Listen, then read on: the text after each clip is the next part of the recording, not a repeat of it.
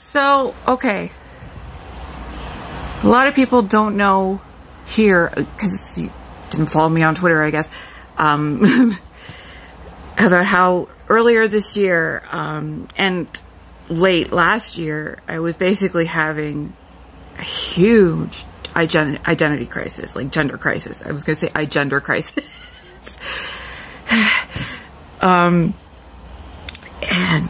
I just couldn't figure it out.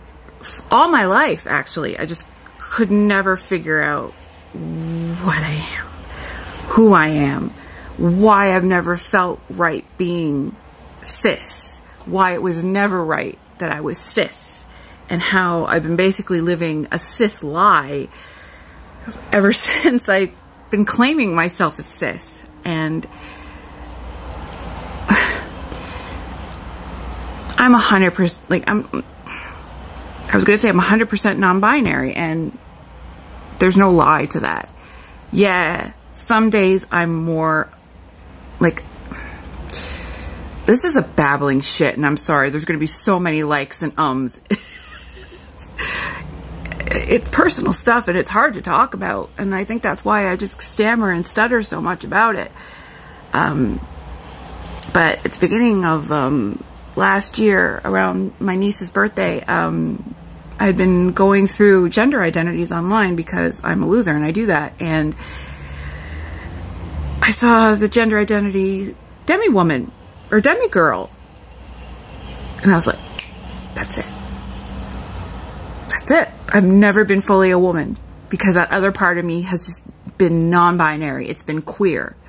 And the older I get, the larger that queer part has been growing and pushing the woman to the side more and more often than not, which is why I also say I'm genderqueer.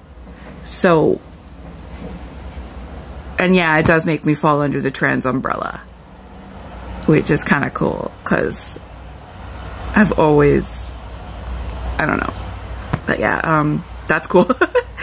That's like the best part of it, I guess. Just being a part of this community, knowing who I am, knowing what I am finally, and being able to be comfortable in my own skin, seeing the beauty in myself at last, and just finally being myself. And if you don't like it, you don't have to be here. Swipe up. But for the rest of you, that's who I am. And I look forward to having you here along the ride. Yeah. So thanks for listening, and